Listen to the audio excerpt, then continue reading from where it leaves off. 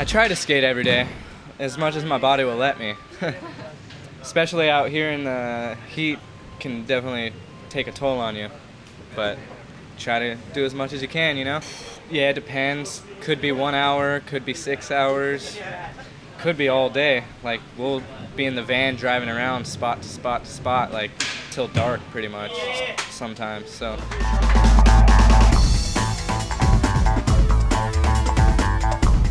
I love golfing and fishing. Yeah, those are two hobbies that I like to do when I'm not skateboarding. Good relaxer, especially when you're sore and you're just tired and you just want to just relax. Just go and cast a few or go to the course, whack some balls. Super fun.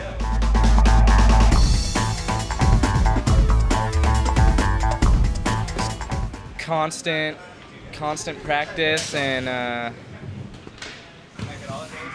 I'm not pro, so I wouldn't really be able to tell you, but I'm trying.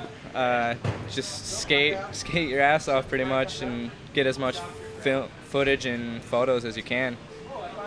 Try to get everyone to know who your name is.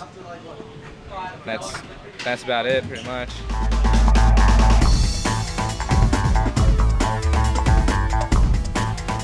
Yeah, I'm trying.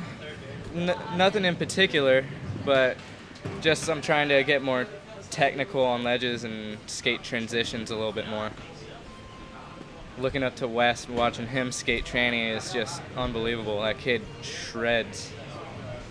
So I wanna do that.